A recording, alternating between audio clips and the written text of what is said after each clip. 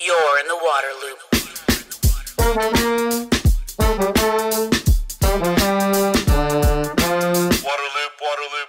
Welcome to Waterloop, the podcast exploring solutions for sustainability and equity in water. I'm the host, Travis Loop. This is episode number 195, Adventures in Hydrology.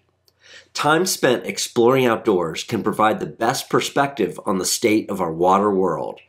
This episode delves into the remarkable lessons offered by the mountains and rivers of Colorado, insights shared by Chris Wolf on his Adventure Hydrology Instagram page. Chris takes us through the observations and transformations he's witnessed during his hikes, rafting excursions, and skiing adventures amidst the Rocky Mountains. Additionally, he sheds light on his prior contributions to water conservation efforts at the Eagle River Water and Sanitation District, as well as his current role dedicated to advancing sustainability in the Colorado River Basin with Quantified Ventures. Before starting, I want to tell you about this episode's sponsor, Flume Utility and Business Solutions. I have a Flume system at my house to track water use in real time and show me what's happening on my smartphone. Flume also provides crucial insights to water providers and state and regional planning agencies, enabling them to conserve water, stop leaks, plan for the future, comply with regulations, and so much more. Flume is partnering with leading water utilities across the country, such as the San Antonio Water System, Orange County Municipal Water District, and East Bay Municipal Utilities District. Flume's nationwide network of sensors collect residential water use data at 5-second intervals. It provides detailed analysis of how water is used indoors and out, even down to the fixture level. To learn more, visit flumewater.com and please reach out to their team at partnerships@flumewater.com. You're in the water loop. Chris, excited to finally get a podcast with you. I think we've been in touch for, a couple years on social media, especially Instagram. So it's awesome to chat. I'll say, first of all, people have got to follow Adventure Hydrology on Instagram. Really, really good stuff. But how are you doing? I'm doing very well. Colorado's beautiful this time of year. Doing a lot of fun things during the week, but really the weekends are kind of where I get to play the most, the hardest. That's kind of where I'm at now. Doing great. How are you doing today, Travis? I'm good. You know, we're just talking about our, you're in the mountains. I'm by the sea, right? We have opposite ends of the water cycle in a way. You've got it where it falls down. It's perfect. That surf and turf, I love it. Yeah. So I've been enjoying waves from a hurricane here on the coast of North Carolina. I know you're always getting out in the woods and hiking around. So it's and I'm jealous too. I love the life I live in the ocean, but I'm always like, man, you are in some awesome mountains, beautiful rivers. What's that like being there in Colorado? I would say Colorado is probably my favorite state.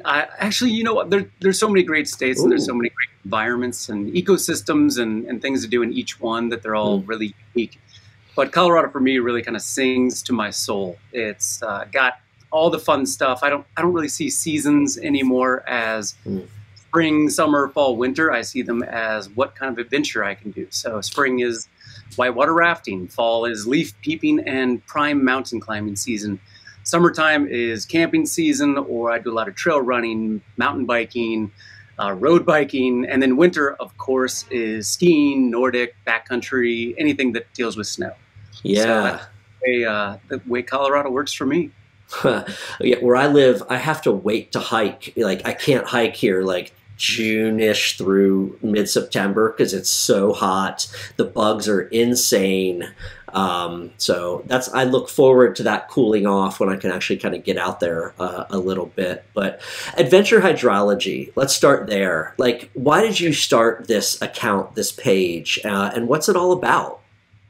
Yeah, so Adventure Hydrology on YouTube. Adventure Hydrology on Instagram, but my brother and I we're twins, and so we have a YouTube channel called The Twins Wolf. being my last name and Yeah. coincidentally his. What kind of started it is the need to really be able to tell stories about the environment in a way that is unique, in a way that uses a different lens than regular storytelling. And what we say is actually we use the lens of adventure. And so that's kind of our catch. That's the thing that makes telling stories about our environment and what's happening to our environment a little bit sexier, if I can even put it that way, because it's got to be exciting. It's got to be fun. And so what we try to do is tell stories while we have fun. Or to be honest, sometimes it can be a little miserable, running across the Grand Canyon twice, or freezing my butt off crossing the Arctic Circle, or going diving in La Jolla to check out the kelp forests that are kind of, in peril because of warming ocean temperatures, but then also recognizing that there may be some sharks in there. It kind of, pun intended, eats at you a little bit. And when we're on these adventures, we kind of try to be raw and can't really plan what's going to happen in the woods, in the wild, in the environment. And so we recognize that and just try to have a great time, but then come back and make sure that we're trying to tell the story of each one of these ecosystems and how climate is affecting them or how people have affected them, and hopefully to enlighten people in a way to show that we can do something about it, that we can change the now for the future and really reverse all the damage that we've done. Because in our opinion, the world, our ecosystems, the environment is searching for equilibrium, and we have kind of thrown that off people. And if we just empower the world to do what it does and find that balance, then I think there'll be a more harmonious way to kind of cope with the ravages that we're going to see, or we've been seeing from climate change. And so that's kind of the pitch. Let's go explore the world and tell the stories using the lens of adventure. Yeah, yeah. I like that you pointed out that some of it is about the misery, right? Like to go on adventures, you're going to hit some of that, whether it's getting up like in the dark to go drive to your destination, or you guys hiking up these like the 14ers, right? The 14,000 foot mountains that are out there in Colorado, or being caught in the pouring rain or the pounding snow. I list all those because I've seen them all on your channel as I follow along. But that's part of the fun of the adventure. It is misery, but like you embrace that though, right? Absolutely. I call it type 3 fun. There's type 1, type 2. I think we've all heard of both of those. Type 3 is you kind of almost hug the misery. You embrace it for sure, and just recognize that if you're prepared, you can get through it, but it's going to take a mental challenge, the mental tenacity to get through it. And then for some reason, this is the type 3, you keep going back, and maybe a different environment, whether that's a desert environment or a Arctic environment or everything in between in a very literal sense. And it just kind of makes it fun. And I truly enjoy kind of pushing myself to the limit. And there's sometimes that I think you'll see us break down. I want to make it as real as possible, because adventure needs to be real, because the environment is what's happening to our world is real. And so we just try to be ourselves, the real people, the real adventurers, the real twins, the fun people that we are, and we bring you along for the adventure. I definitely, plan to get out to Colorado at some point. We talked about this. I hope to go on one of those adventures with you, and then I hope at some point you can come to the coast of North Carolina and we can go hydrology exploring in a different environment too. That'd be wonderful. I'm definitely going to take you up on that, Travis. Yeah. So Colorado, it's one of the 2 states, if I get this right, where all the water flows out. Is that right? Like there's no rivers flowing in, it's all outward? I believe there are 2 rivers that do not originate in Colorado that kind of cut through Colorado. Okay. But yeah, for the most part, Colorado is the headwater state for 40 million people if you're talking West Coast, but with trans-mountain diversions, something where water's pumped under the Continental Divide and flows unnaturally thanks to people, to say the cities of Denver or Colorado Springs, or in the case of kind of the way the water eventually flows, literally to the Gulf of Mexico, where historically it would not have flowed. And so it's kind of a goofy paradigm in the sense that we've adjusted the environment, the ecosystems to really support us, civilization. It makes sense. But at the same time, yeah, Colorado is definitely the epicenter of a lot of water-focused events, a lot of water-focused fights. And the Colorado River in particular is ripe for change. And that's kind of the game that I'm trying to play now in my professional life, is to essentially save the Colorado, the Rio Grande, and everything that really kind of flows out of Colorado, the San Juan, all the rivers. Yeah, I think the other state that I'm thinking of is Hawaii, because of course that water's got nowhere else to go. That's it. It falls on Hawaii, goes into the ocean. So, yeah. I should, maybe I'll get that question on Jeopardy one day. Who knows? So hydrology. Are you a hydrologist by training then, or just kind of okay? Yeah, by training, by profession. I think everybody's a hydrologist. I say that a lot. Everything is water, from the food we eat to the clothes we're wearing to the computers that we're having this conversation through, because all those things require some input of water. So even though people aren't necessarily studying it or managing it or building programs to save it or conserve it, everyone deals with water. And as I frequently say, I've said to you, I hydrologize. but that means I do a lot of different things. I think everybody hydrologizes. When you drink water, I think you're hydrologizing, so to speak. But yes, I do have a background, an education, and the professional experience as a hydrologist, worn a lot of different hats. And it's prepared me kind of for what we're trying to do in the West, and that's really save water. Yeah. So through your adventures, what are some of the things you've seen, that really stand out to you, that you've just seen firsthand when you've been out there rafting, hiking, biking, camping, whatever it might be, especially, around Colorado? Sure. Yeah, I've seen nearly every aspect of the Colorado River, and a lot of its tributaries, from rafting the Gates of Lodore, the Green River, to the confluence of the Colorado, to rafting the Colorado River itself in different sections, Upper Colorado, Lower Colorado, some of the tributaries in Arizona, Verde River, Salt River. I've also been to where the Colorado River dies, and it's not where you think, maybe, or maybe where people don't really hear about it. And it's Prezos Morales. It's a dam that is more or less on the border of the United States and Mexico, and the United States utilizes so much water of the Colorado that Mexico doesn't get that much when it finally reaches the international border. But at this beautiful junction, there's this dam, and the river itself is finally diverted the last time out of its bank, so it doesn't reach the Sea of Cortez, where it had historically created one of the most prolific and wildlife diverse estuaries in the entire world ever. And it's a beautiful site. I was down there with some colleagues from the Sonoran Institute Pro Naturo Noroeste, and it's gorgeous. But it's really where the Colorado River is well, it ends, and it's beautiful and sad simultaneously. But I think the saddest part is that the people don't recognize that's where it ends, that they've never seen it, and it's so close to Phoenix or San Diego or heck, LA, and there's millions of people in LA that don't realize that, one, they're drinking water from the Colorado River in some capacity, or at least eating food that's irrigated from the Colorado River, but also that haven't experienced this landscape that, if you just add water, comes back. Like Laguna Grande, great example. It's a desert estuary that's been kind of restored, and historically the Colorado River used to kind of fill these areas, and wildlife would come back.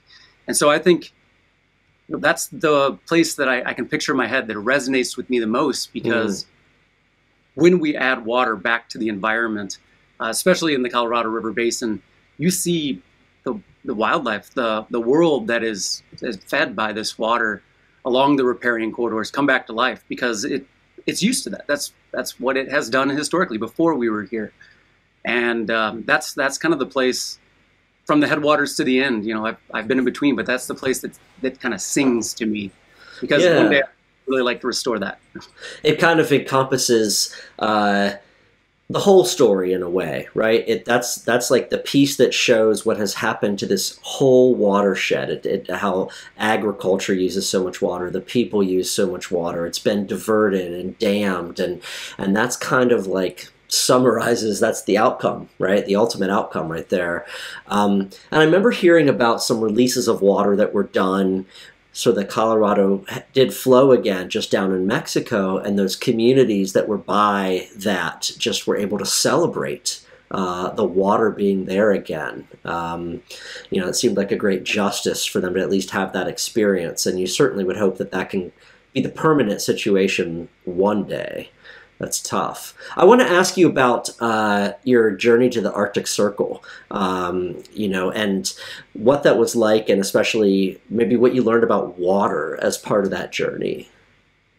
Sure. Yeah. I was fortunate to join 19 other wonderful people on this international coalition to kind of explore the Arctic via dog sled over 6 days, which was pretty crazy to be selected. I want to just shout out to Fjallraven.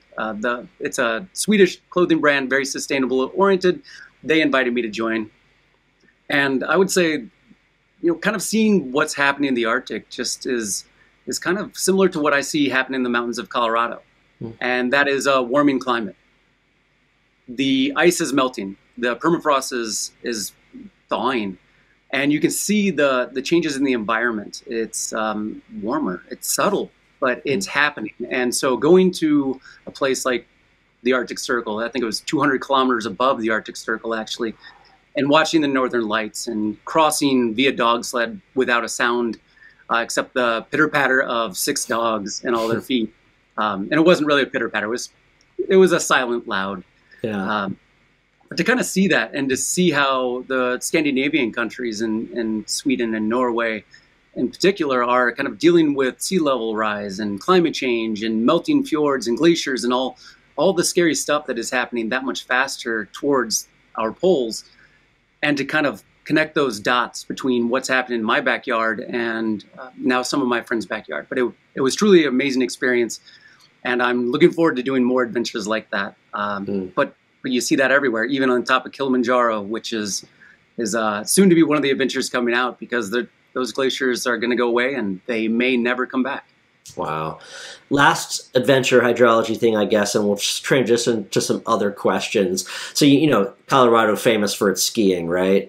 You mentioned that's something you do. Of course, so many people, even from the East Coast where I live, they're like going to Colorado, going to Utah, whatever, hitting the Rockies.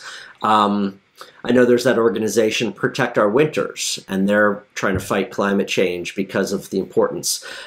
In your time in Colorado, have you seen changes in, the snowfall, in the length of the winter skiing season and all that kind of stuff? Yeah. The trick is, at least for me, that I've been in Colorado for a long enough time that I can see the seasons be a little different. Snow falls a little later, melts a little faster.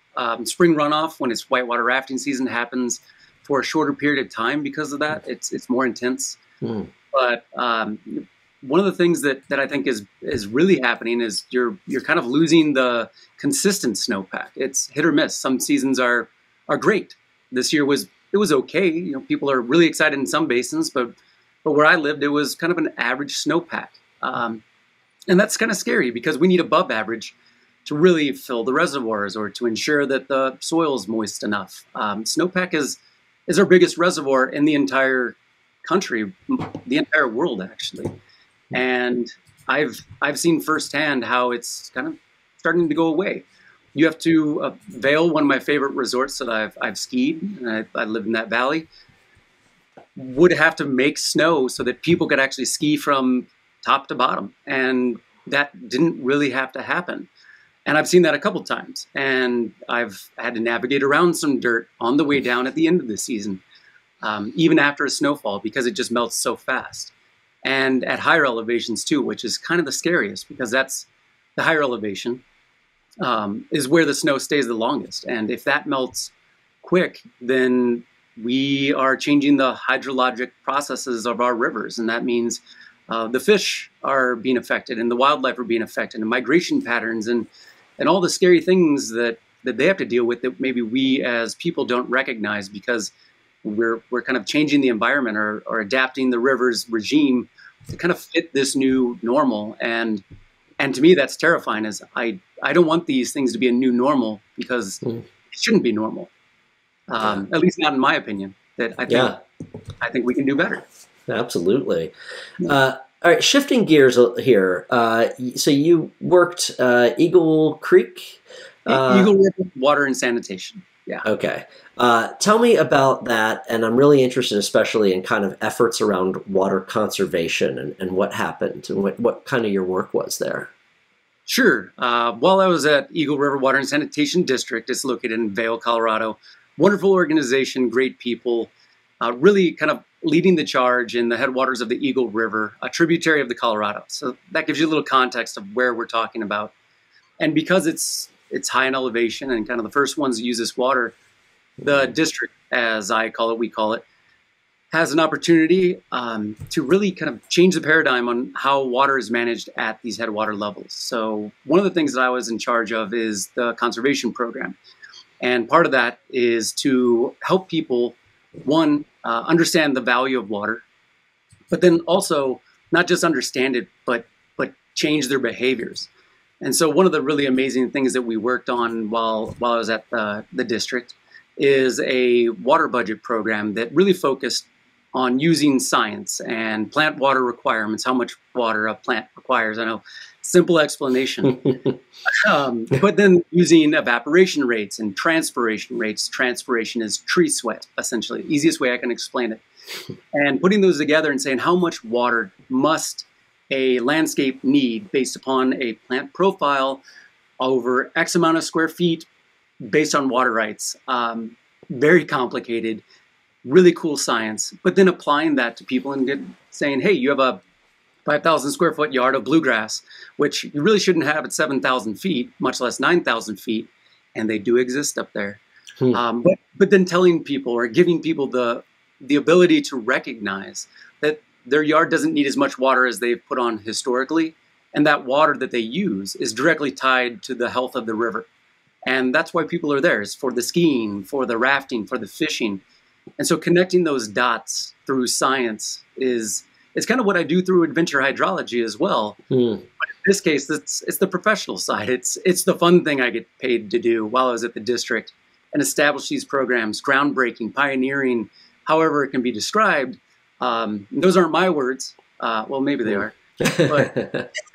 But I think it's really exciting to be able to use science to help people recognize the value of water. And that's one of the big charges that I and the district led while I was there. Yeah, sure. So what was the uptake or, the level of education that was kind of achieved or is being achieved, right? There's been an increased awareness of the situation in Colorado and throughout the basin. There's been an increased awareness of like, hey, maybe I need to change my landscaping and so forth. How did things trend in that valley there? But when it comes to the valley, it's really, you have to look at the demographics. And I would say that a lot of people that visit the valley aren't necessarily living in the valley, or there's a lot of second homeowners that live somewhere else where perhaps water is more abundant. So you really have to focus on those homeowners, maybe the top 20% of people that are just not intentionally overusing water or wasting water, but just maybe wouldn't know better. So really engaging them required going out and just talking to people, hosting events, working with partners throughout the valley to hone messages and to have this collaborative approach. Because I don't think one organization can do it together. I think we all need to be speaking with a unified voice to ensure that we're protecting the most important resource, in my opinion, and super biased, water on the planet. And so I just want to thank everybody that really has contributed to these projects and programs and that are still, I say, fighting the good fight to get just the word out there, because that's the first step. And so I think it's been pretty darn effective, to be honest. While in the time that I was there, I forget the exact numbers, but we had saved already some tens of hundreds of acre feet or something similar, with some pretty audacious goals set for the future. And so I'm excited to see what the district is doing now that I've kind of passed the water conservation torch to my friends and colleagues up there. And I look forward to chatting with them here soon. But I'm hoping to go back and see the results of all of our hard work as an organization, as a team. And, it's something I'm very passionate about. So excited to go back. Before we talk about your new gig, what's an acre foot of water? Because, I think a lot of you Colorado River Basin folks, you got that in your heads. A lot of us, especially everybody east of the Mississippi, were like, what? So could you explain that for people? Yeah, sorry. Sometimes I get into the water lingo, assuming everyone knows what crazy words we use. An acre foot of water, I believe, is 365,800 and something gallons. Okay. I may have missed that. I haven't had to calculate that in a while. Essentially, an acre foot, if you picture a football field, is 1 foot of water spread across a football field from end zone to end zone, sideline to sideline. It's a lot of water, surprisingly enough, and it's actually somewhere around enough water to keep a family of 4 doing all the things that they do at home, domestic water use, for an entire year. Okay. So 1 acre foot is me and you and 2 of our friends living in a house together, eating food, drinking water, doing all the things that domestic use entails. And then if you want to picture it, it's a bunch of gallons of milk across a football field. Well, that's super plastic. Yeah. That's a super helpful way to explain it, though. Like that football field, cover it a foot deep. That's an acre foot of water. Yeah, because every time I hear about negotiations around the river and this agreement and that agreement, that's kind of how it's always phrased. So very helpful. So you're now with Quantified Ventures, I think an awesome organization focused on innovation and coming up with just totally new ways to do things, especially financing water projects. Could you talk a bit about your work with them and what's happening in the Colorado River Basin with Quantified Ventures? Sure. I'm at Quantified Ventures, where I am currently the Associate Director and Watershed Coordinator of the Colorado River Basin. And so what we do is we are really focused on leveraging resources and innovative financing and funding approaches that are taking really advantage of all the money that is coming down from the federal level. So that's Bill and IRA, and please don't ask me the acronyms right now, bipartisan infrastructure legislation. Boom, there's Bill. And all the grants and all the funding that is really going in to save the Colorado and to focus on collaboration and to ensure that the reservoirs that are in peril are sustained and that people are conserving. And so what my job is, what I'm in charge of doing, is really kind of leading these efforts to bring people together and to find these innovative pathways with my colleagues to essentially, and it's no easy task, but to save the Colorado River and everything associated with that's the economy, that's farming, that's the livelihoods of the people that live in the basin itself. It's the cities, it's the environment. And so what we're really trying to do at Quantified Ventures is leverage all of our resources in the conservation finance world and focus them to solving what is perhaps the biggest problem in the Southwest in American history. I don't know, maybe human history. I'm not exactly sure. Mm-hmm. So it's an exciting time to be a part of this organization, and it's great to be within this team that is really focused on innovation and disrupting really what the status quo was to ensure that the future can be what it needs to be. Yeah, I love how they do that. There's great examples around the country of them setting up these different environmental impact bonds, right? Kind of coming up with this mechanism to get funding in a different way. And I am fully confident that things like that are going to happen out there with you involved and that whole Quantified Ventures team. I look forward to following that for sure. I want to ask about, you said agriculture, and ag uses 80% of the water. And so I guess a big focus for Quantified Ventures and the other partners is really trying to crack that nut, if you will, right? Like how can we get this water managed better? So agriculture does use approximately 80% of all the water within the Colorado River Basin. That changes dependent on the environmental situation at hand, if we have a good monsoon, et cetera, et cetera. But what we're really trying to do is focus on innovative ways to help farmers continue to farm. We don't want to do buy and dry strategies. We don't see that as necessarily a pathway to really support the economies and the livelihoods of the American farmers in the Southwest. And so what we're really trying to do is focus on the environmental benefits, the outcomes of perhaps changing crop types, or what if we can help a farmer leverage its resources so in a manner that doesn't require as much irrigation. Maybe it's a seasonal change, or finding innovative financing ways to leverage federal resources, state resources to implement nature-based solutions that are a little less of the gray infrastructure that we're used to, water treatment plants and wastewater facilities, and instead focus those efforts to restore wetlands and hold water for a longer time, and then associate those water rights in a way that perhaps leverages it not only for a farmer, but for downstream users, and maybe as important, if not more important, the environment and people that rely on it itself.